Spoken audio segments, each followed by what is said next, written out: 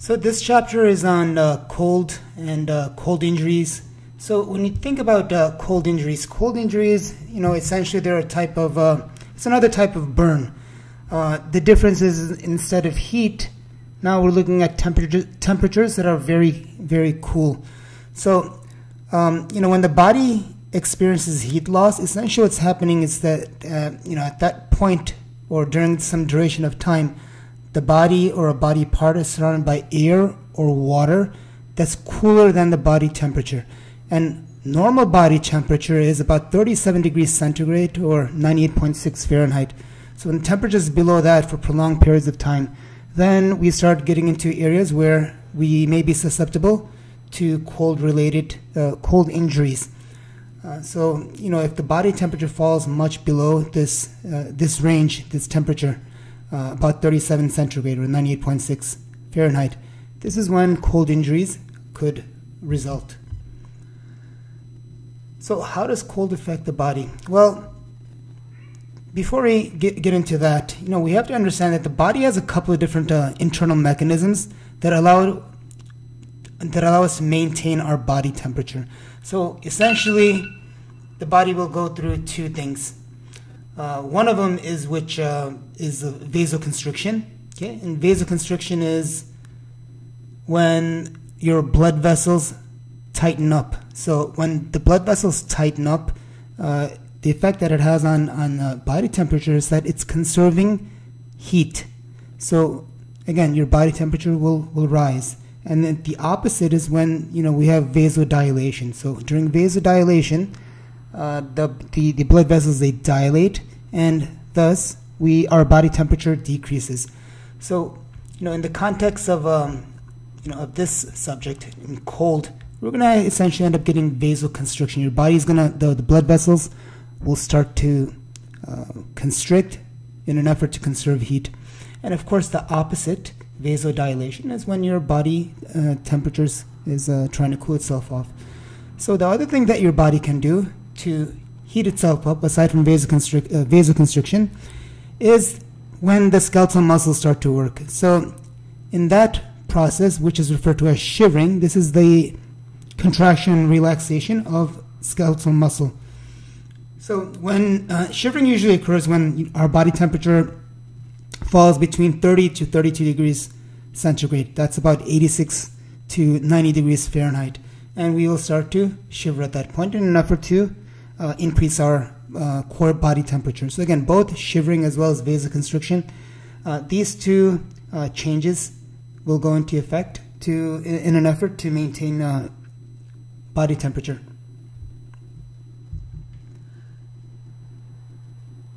Physical activity also engages the use of skeletal muscle. So again, if you think about it, if you're working out, you're doing any type of exercise, whether it be weightlifting or cardio, or even as simple as just going to the grocery store or walking long distances, we start to sweat. And one of the reasons for that is when skeletal muscles are working, they generate a lot of energy. They generate a lot of heat.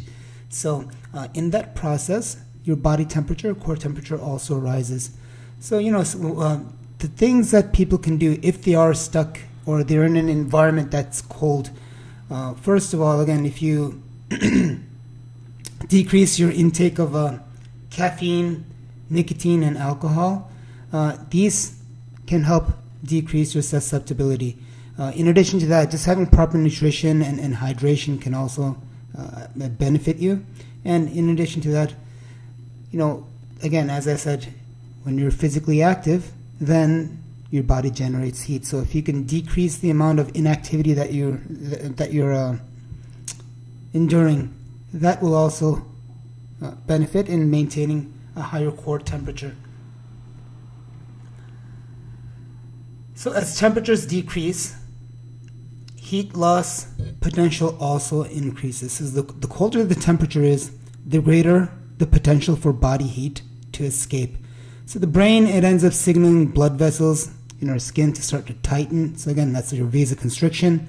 So blood flow to the skin starts to decrease, and also at that point, your skeletal muscles, they start to contract. In other words, you're shivering, and that's going to help raise the body temperature. So again, because of the amount of blood that's being decreased to the skin, your temperatures will start to decrease, and your temperatures will start to rise because of the decrease of blood that's flowing to the skin. When the body is exposed to cold for more than an hour, sensations such as touch and pain start to be more blunted. In addition to that, we start to lose our agility as well as dexterity. And overall, a person's ability to perform manual tasks start to be impaired. So our normal body temperature ends up being maintained. Again, it's a balance of heat production and heat loss. So, as I mentioned earlier, when we start to shiver, our body starts to produce more heat, so it increases heat production. And again, in doing so, we start to consume a lot more calories, so there's rapid calorie consumption in addition to the amounts of glycogen which start to be depleted. So a lack of food is also going to limit your ability to generate heat. And essentially when glycogen stores, they start to become depleted, our heat output also starts to decrease as well. So again, it's important to have a proper nutrition of heat loss, or the mechanisms for heat loss. And there's 4 that's mentioned over here. So the first one is thermal conduction, or it's also sometimes some people call it heat conduction. And this is just the movement of heat from one object to another one that has a different temperature when they're touching one another. Then we have convection. So convection is a type of heat transfer that only happens in gases and in liquids. So it involves liquids and gases that are physically moving. So convection happens when there is a difference in temperature between 2 parts of a liquid or 2 parts of a gas. The next thing that's listed over here is evaporation. And this is a process by which heat is... So let me give an example of evaporation. This is very common. You guys will see this. When you see like a dog panting on a hot summer day. So when a dog sticks out its tongue and it starts breathing hard, this is called panting. That moisture on the tongue, it turns into water vapor and then it evaporates. So heat energy is needed to turn a liquid into a gas. So heat is removed from that dog's tongue in that process. Lastly, we have radiation. Radiation is a method of heat transfer that doesn't rely upon any contact between the heat sources and the heated object. And again, this is what we see in conduction and convection. So instead, heat can also be transmitted through empty space by thermal radiation. And this is also sometimes called infrared radiation. Increase the susceptibility of an individual to any type of a cold injury. One would be, of course, you have age. So older people and very young people, they're much more susceptible to that, susceptible to cold injuries.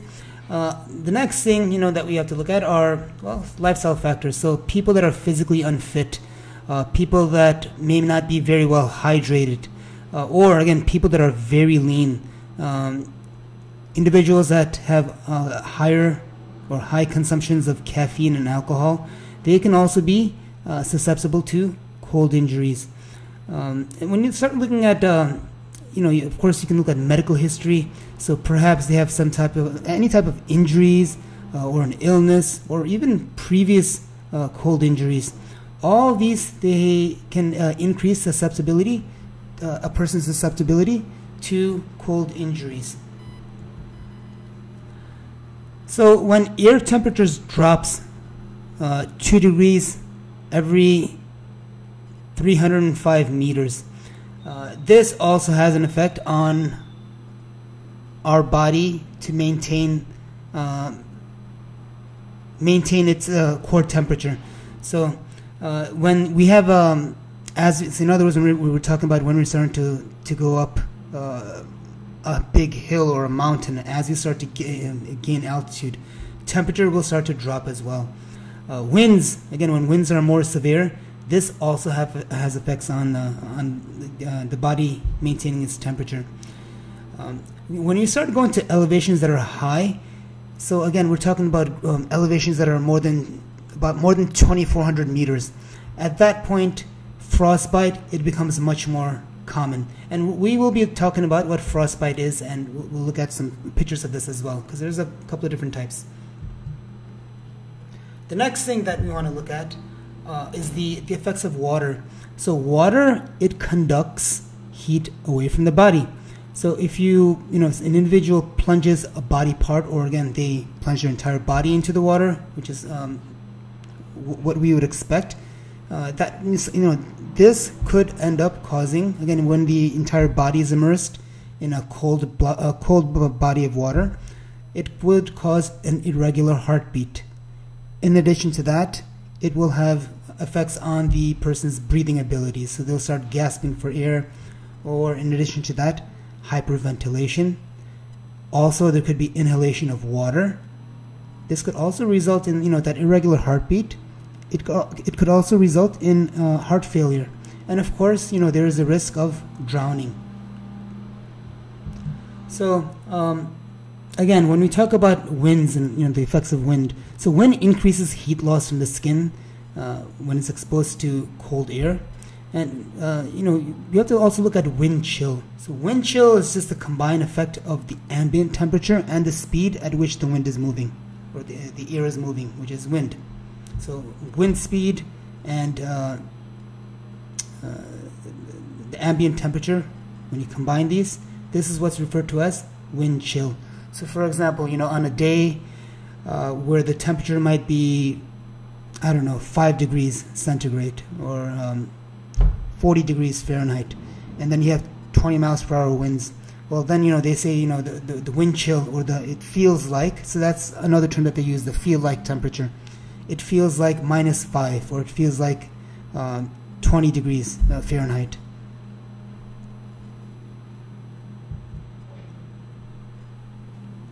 So the effects of metals and liquid fuels. So metals and liquid fuels, they could conduct heat away from the skin rather quickly.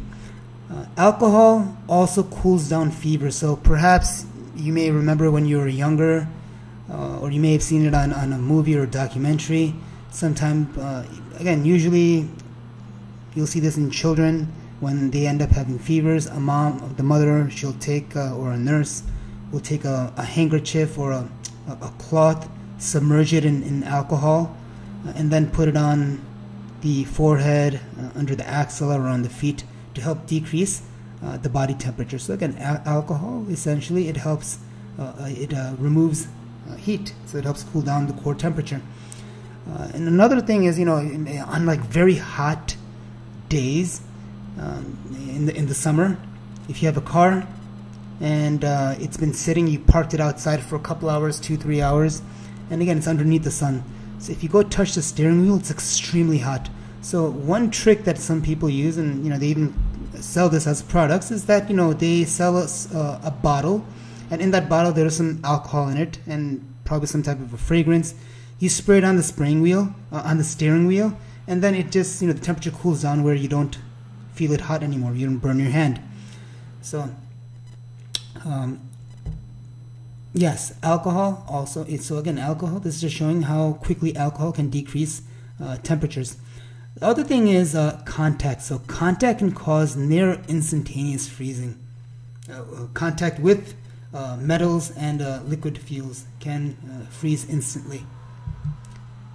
So when you look over here, essentially, how do you minimize the effect of decreasing your core temperature quickly? Well, if you look at this photograph here, essentially it kind of says a lot. You have to start wearing layers. So when you look at the inner layer of clothing, in this case, it's going to end up removing perspiration. So as we start to sweat, that inner layer, your undershirt, or it's a thermal, Nike, they have these Climax, it ends up helping removing away that moisture. Then the middle layer, it starts to insulate. It starts to retain whatever body heat that the heat that your body has. It will retain that. And then the outer layer, this is the protective layer. This is what's protecting you against the elements. And specifically, we're talking about protecting against wind in this case. Okay, wind, and then also external environmental factors such as snow or rain or anything else that might be out there. Non-freezing cold injuries can occur when conditions are cold and wet. So when you're looking at your hands and feet, they can't be kept warm and dry. These could result in non-freezing cold injuries. Chilblains are the painful inflammation of small blood vessels in the skin that happen in response to repeated exposure to cold but not freezing air. Another term for this is pernio, P-E-R-N-I-O, pernio. So, chilblains, they can cause itching, red patches, swelling, and even blistering on your hands and feet. So, what do you look for? Again, inflammation, swollen skin, skin that's tender, hot to the touch, and also sometimes it may possibly be itchy as well. Again, as I mentioned earlier, formation of blisters. There could be a prickly sensation or numbness or even aching that's present. So what do? Get the person out of the cold. Remove the person from that environment. Take them into a controlled environment. So again, take them to a warmer location. The next thing is something called trench foot. Trench foot develops when the skin on the foot is exposed to moisture and cold for 12 hours or more. And this could be caused by wearing wet boots or shoes, or again, even just having your foot immersed in the cold water for long times. It's cold and moisture, it affects the skin, and then again, it ends up causing tissue loss, and then which could end up resulting to infection. So again, when you look at trench foot, you may have seen this. Perhaps, if you stay in the swimming pool for half a day, like you might do in the summer. So again, what do we have? We start to have itching, numbness, tingling pain, swollen feet, pale skin, and if you touch it, it's cold as well. Or on other times, you might see discoloration, such as red or blue blotches on the skin, and sometimes we may even have open or weeping bleeding that may result. So what do you do for trench foot? How do you treat this? Well, first of all, you want to keep the skin dry, so you dry up the skin, and then gradually you want to rewarm the foot. If there's weeping areas, how do you care for that? Again, you want to remember, one of the risk is infection, so you want to use mild soap and water to clean that area. And after that, you want to apply a breathable dressing to the areas where there's either weeping or bleeding that's occurring. So when you look over here, what do we have going on over here? So this describes different type of injuries, different type of freezing cold injuries. So again, this happens when the air temperature is below freezing. So there's a couple different terms that you see over here: frostnip and frostbite. So frostnip is limited to the skin surface, whereas frostbite extends into the flesh. Okay, so we're talking about something that's very superficial to that just starts to, it starts to go deeper into tissue. So the more tissue that's involved, again, this is more referred to as frostbite. So, and this is just very superficial skin injuries. Just the top part of the skin. So this is what frostnip would be compared to frostbite, where there's much more deeper types of skin involvement. So again, this photograph over here, this one over here shows you what frostnip may appear like. If you look over here, there may be blistering that's present, but again, usually you might find this sometimes and you may not find this. So again, frostnip is caused when water on the skin surface freezes. This is essentially one of the causes for frostnip. When you look over here, what do you look for? So as we saw in the previous, in this photo over here, you look for changes in color of the skin. So there could be yellow or gray skin color. There may even be frost that you see present on the skin. In addition to that, there's usually there's tingling sensation. After that, it may result in numbness, and then over time it may start to become painful. So what do? Again, you want to get that person out of the cold, gently warm that affected area. And one of the things is, you do not want to rub that affected area. That's something that you don't want to do. You want to avoid that. Now, when you look over here, frostbite. Now, there's two ways of damage for frostbite. First of all, there's tissue freezing, and the other is obstruction of blood supply to that tissue. So, two ways for this to result. Frostbite usually will, again, this also affects extremities. So we're talking about feet, hand, ears, and nose are the most susceptible to frostbite injuries.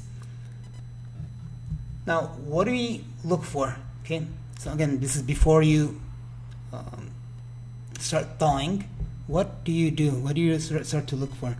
So, not what to do. I'm sorry. What are you looking for? What are some of the signs that you may or may not see? So again, it varies from person to person, from case to case. So there may be white, waxy, or grayish yellowing of the skin. The body parts, they may feel very cold, and if you ask them about sensation, they may say that it's numb. They could say it's tingling, stinging, or it may be even achy. In terms of palpation, when you palpate the skin, again, as I said, it may feel cold, but also it could feel stiff, or the skin may even be crusty. The underlying tissue is going to be soft. Now, for deep, by the way, so this is a superficial frostbite. Okay, so superficial frostbite. For deep frostbite, now there's a lot more tissue that's involved. So in deep frostbite, you're going to start to, again, you will see discoloration. So there could be pale, even black, charred looking waxy skin. So the parts feel cold. They'll be hard and solid. You can't, so if you try to squeeze them, you won't be able to depress them. They can't be depressed. Again, they're frozen essentially. And this could be painful. Over time, what ends up happening is that, again, as the nerves start to become damaged, they start to lose sensation.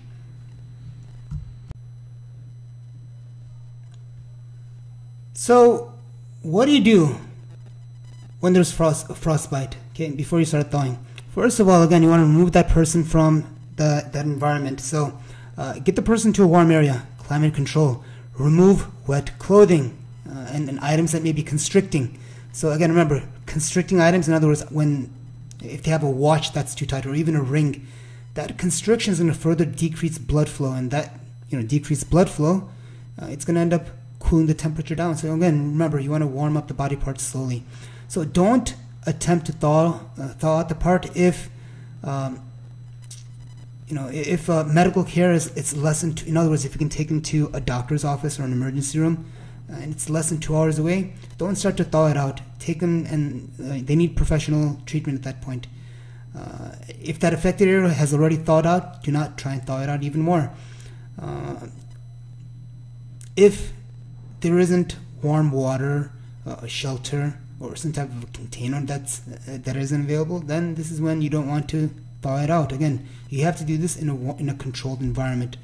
If you don't have warm water, do not do that. You don't want to use because other items, they may be too hot. And again, the process of thawing should be gradual. You shouldn't be shocking the body part or the affected area or an entire body from cold temperature to hot very fast. It should happen slowly. You want to use the wet, rapid rewarming method if medical care is more than 2 hours away. So you're more than 2 hours away from a doctor's office or an emergency room, or there's no possibility of refreezing. And also if you have access to warm water, shelter, and a container. If the wet, rapid rewarming method is not possible, you want to try to use slow rewarming instead. Now, how do we do this? You want to place the body part in warm water, and you want to maintain that water temperature. So this needs to be done, remember, slowly. So between 20 to 40 minutes, you're gradually warming up the temperature for that body area, body part. You want to air dry that area. You don't want to rub. Again, when there's if there's any pain that's involved, at that point, again, for pain, you want to use analgesics. So you can use a non-steroidal anti-inflammatory drug, an NSAID. That should help as well. And you know, for example, if it's the ears or the face, if there's any injuries there, you know, you want to apply some warm cloths to those areas. So let's take a look at what some of the signs we may see for different type of injuries, different type of frostbite. So like burns, this also gets classified into first, second, and third degree. So in the first degree, usually you'll see first degree frostbite, you'll see warm, swollen, and tender. For example, it could be fingertips, or it could be the ears or nose that's involved, or toes. In second degree, we will see blisters that form, and they start to get bigger over the course of days. In third degrees, you know, you may or you may not see blisters, and you will see a discoloration of reddish to blue or even purple fluid that may be coming out. The skin probably will not be blanching, and you know, and a lot of times we'll also start to see again this blue to a dark, like a black colored tone to the skin. When we look at again, so for feet, what do? For feet, we do not want that person to walk, so we don't want to aggravate the injury any further. We want to protect the area from contact with the environment. You can take some dry gauze and place it between the toes or the fingers, for that matter. Try to keep the body part slightly elevated. Something else that works very well, again, something that we discussed for burns, is that you can apply aloe vera gel. In addition to that, again, just to help with the pain, analgesics such as an NSAID could be given. And also, you want to keep this individual hydrated, so give them water to drink or something with electrolytes. And of course, you want to seek professional care, medical care. When we're talking about hypothermia, we are talking about a life-threatening condition in which the body's core temperature falls below 35 degrees Fahrenheit. Now, the heartbeat, I'm sorry, it should be 35 degrees centigrade, not Fahrenheit. This is what hypothermia would be, 35 degrees centigrade. So heart beating, there may be present, or the heart beating, it may be undetected. So there may be a detectable or an undetectable heartbeat. In addition to that, the same thing for respiration. So breathing may be detected, or it may be undetected. All right. Continuing with hypothermia. In terms of the types of heat exposure that may be present, we can talk about acute. So when there's acute exposure, we're talking about 6 hours or less in terms of duration, and usually this involves water. Subacute durations, again, it's between 6 to 24 hours. So it is under 24 hours, but greater than 24 hours. However, this not only may involve water, but it could also involve land conditions, land terrain as well. Chronic exposure to cold, this will occur on land, and the duration will exceed more than 24 hours. So we're talking about greater than 24 hours of exposure for chronic cold. In looking at some of the symptoms for hypothermia, you may see a change in a person's mental status. In addition to that, we can look for sympathetic responses such as shivering. If you palpate, you may find a cold or cool abdomen, in addition to a low core body temperature. Other things to consider, all right, based on the core body temperature. In severe cases, again, if shivering stops, do not start CPR. So if the core body temperature is below 15.5 degrees Fahrenheit, or if the chest is frozen, or if the individual has been submerged in water for more than an hour, so more than 60 minutes. Other times, again, if there is lethal injury, some type of a lethal injury that exists, or you do not want to start CPR. Okay, and of course, if you are endangered in any way, you do not want to start CPR either.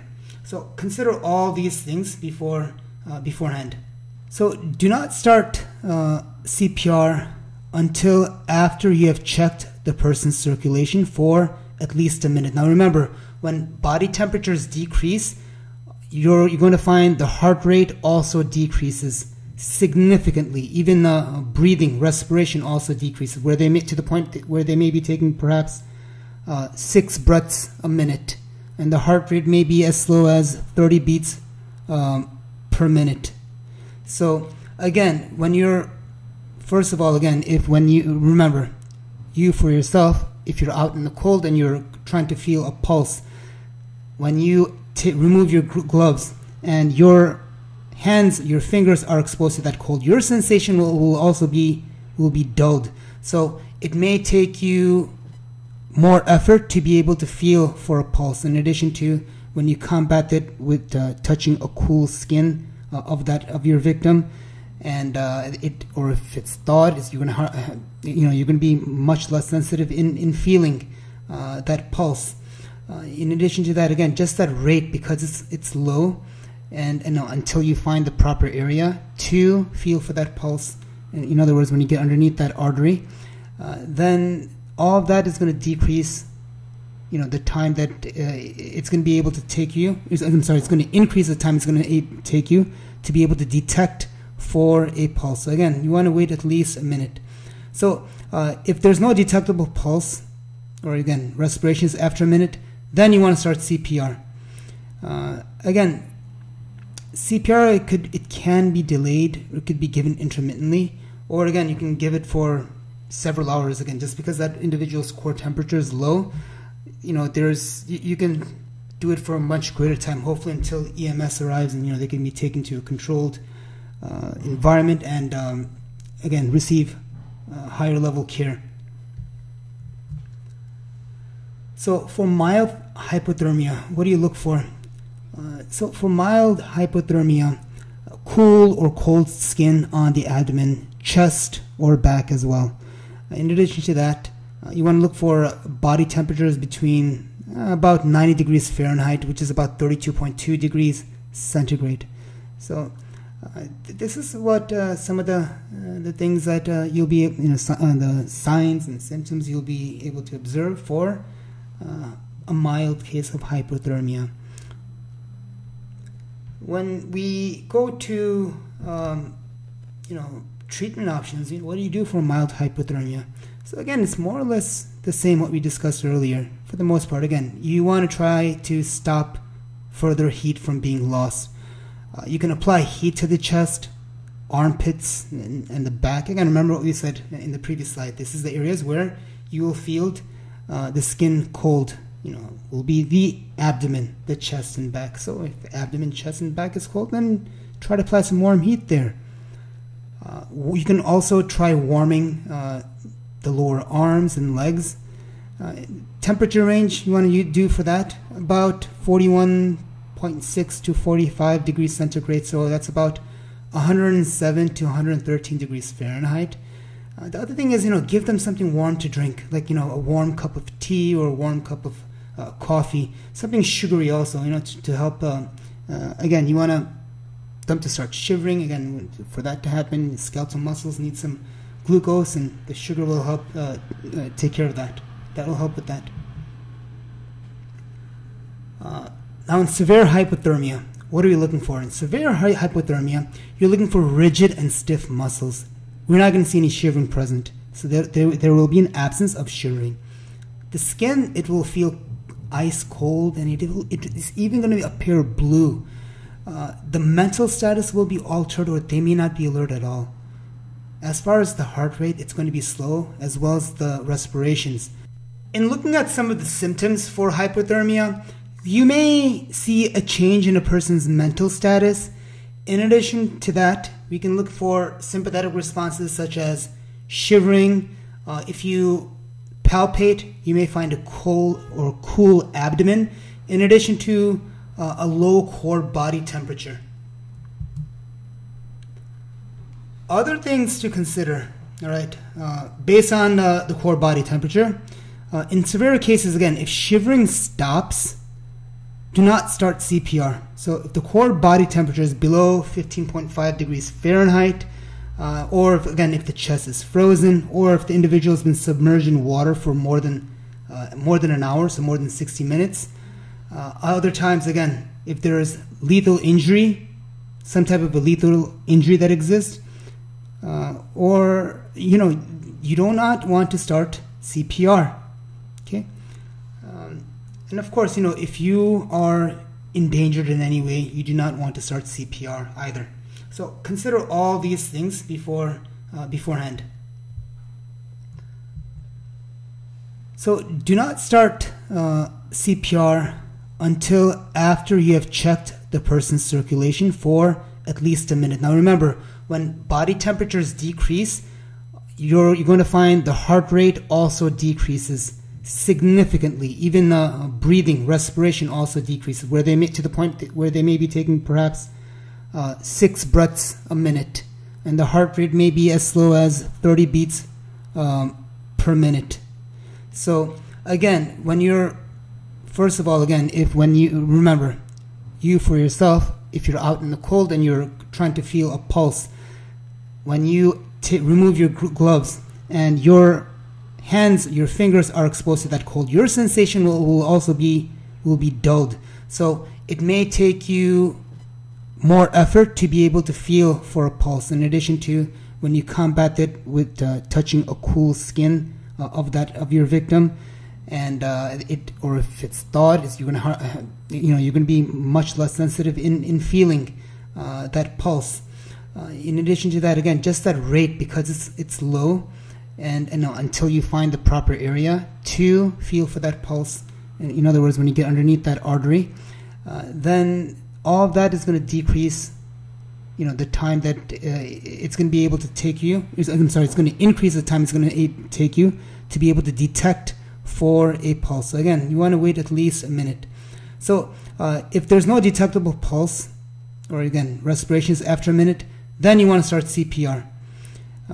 Again, CPR, it can be delayed, or it could be given intermittently, or again, you can give it for several hours. Again, just because that individual's core temperature is low, you can do it for a much greater time, hopefully until EMS arrives and they can be taken to a controlled environment and again, receive higher level care. So for mild hypothermia, what do you look for? So for mild hypothermia, cool or cold skin on the abdomen, chest, or back as well. In addition to that, you want to look for body temperatures between about 90 degrees Fahrenheit, which is about 32.2 degrees centigrade. So this is what some of the things that you'll be, the signs and symptoms you'll be able to observe for a mild case of hypothermia. When we go to treatment options, what do you do for mild hypothermia? So again, it's more or less the same what we discussed earlier. For the most part, again, you want to try to stop further heat from being lost. You can apply heat to the chest, armpits, and the back. Again, remember what we said in the previous slide. This is the areas where you will feel the skin cold. Will be the abdomen, the chest, and back. So if the abdomen, chest, and back is cold, then try to apply some warm heat there. You can also try warming the lower arms and legs. Temperature range you want to do for that, about 41.6 to 45 degrees centigrade. So that's about 107 to 113 degrees Fahrenheit. The other thing is, give them something warm to drink, like, a warm cup of tea or a warm cup of coffee, something sugary also, to help. Again, you want them to start shivering. Again, for that to happen, skeletal muscles need some glucose, and the sugar will help take care of that. That will help with that. Now in severe hypothermia, what are we looking for? In severe hypothermia, you're looking for rigid and stiff muscles. We're not going to see any shivering present. So there will be an absence of shivering. The skin, it will feel ice cold, and it is even going to appear blue. The mental status will be altered, or they may not be alert at all. As far as the heart rate, it's going to be slow, as well as the respirations. And the person may appear to look dead. So what do we do for treating hypothermia? Well, the first thing that you want to do is you want to remove the person's wet clothes. And the best way to do this is just by cutting it off. Why is that the case? Well, when your clothes get wet, they become tight. And when you have an emergency, you don't want to be struggling for 3, 4, 5, 10 minutes trying to take off someone's shirt or their pants for that matter. So again, if you have scissors laying around, or you have some type of an instrument that you can use to cut away the clothing, go ahead and do that right away. That's going to save a lot of time, and also it's going to prevent it from getting stuck. Sometimes, when you're trying to remove wet clothes, you can actually make it worse by, having the clothes get stuck at a specific point. And now you've created another problem. Why? Because, when clothes become stuck, now you're further restricting blood flow. The victim already has decrease of blood going to extremities because of the cold. Now that you have essentially a tourniquet that's tied around some specific limb, you're further reducing the amount of blood flow. So you're complicating matters. So instead of getting yourself into that situation, just cut the clothes off. Of course, ABCs: airway, breathing, circulation. Monitor the breathing. Give CPR if it's necessary, and you want to be sure you allow enough time, at least a minute, before you start to initiate CPR. So remember, we discussed this earlier. Always keep in mind, when the heart rate is low, when the respirations are low, it takes a much longer time for you to make an observation, for you to detect these. So this is why you need to wait much longer. Now, whatever the number is in your area for emergency medical services, use that to call.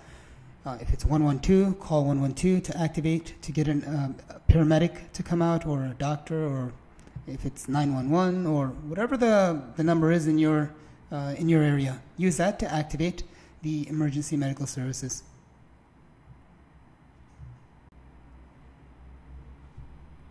So what are some of the problems we have for rewarming? Well, warm water immersion requires a lot of warm water and a bathtub. So if you don't have a bathtub or some type of a container that's large enough for a body to be submerged in, then this is not going to be practical. You're not going to be able to do this. So again, you're limited to the equipment that you have available to you. Body-to-body contact in an insulated sleeping bag is not better than shivering, but again, it has been shown to be helpful, and again, it can save a life. So if this is an option, then you may need to be able to do this for someone to save a life. Now, sometimes you may not have access to any one of these, and or perhaps you have access to chemical heating pads. So there is no evidence that suggests that chemical heating pads are capable of rewarming an hypothermic individual. However, again, if there's nothing else available and this is all that you're able to do at this point in time, then you may trying something is better than doing nothing. One thing that a lot of people do not consider is that in the wintertime, or whenever you're in a cold environment, that you aren't losing any fluids, you're not losing any water. Well, this is because this is what we refer to as unperceived fluid loss. So, in other words, we don't have any perception of sweating. When we're sweating, we do not realize this. So, again, dehydration in wintertime, it results from unperceived fluid loss, combined with inadequate fluid intake. you get off at the metro bus stop, or you get off at a subway stop, and then you combine that mass transit station, and you need to walk fluid loss a few hundred meters, you end up getting dehydrated. 4 or 5 blocks. To give an example, for example, you get off of to wherever you're working at. Well, when it's cold, you want to go from one place to the next rather quickly, so you're going to try to move as fast as you can. Now, while you're doing that, again, your muscles are working, your skeletal muscles are working to get you to go from one place to the next. So what's happening? Heat's being generated. As that heat is being generated, again, it's going to try and cool itself. So your body is still producing sweat. Again, this is unperceived fluid loss. In addition to that, when you're breathing, when you look outside, what do you see in the wintertime when you blow out air from your mouth? You see smoke coming out. That's not smoke, what looks like smoke, that's vapor. So again, fluid is also lost through breathing, through your breath. So what do? Well, even in the cold winter months, you have to drink enough fluid. Even when you're not thirsty, you need to drink enough fluid. The other thing is you want to monitor the color of both the color of your urine and also the volume of urine. So if your urine appears very concentrated, it's very dark, and you're not urinating enough, that's an indication that you may be dehydrated or slightly dehydrated. Now, one other thing to consider is if you are out in a remote location, maybe you've gone hiking somewhere, or you're out in some very rural area.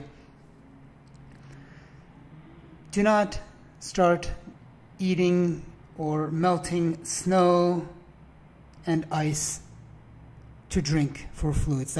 You're not going to get enough. And the other thing is, especially these days with all these pathogens that are circulating, you don't want to take a chance of picking something up. That's very, very unlikely that will happen. But again, you don't want to drink very cold water. Again, when it's cold outside, you don't want to drink colder water. So at least try to drink water that's at room temperature at the very least. So that is all for this chapter.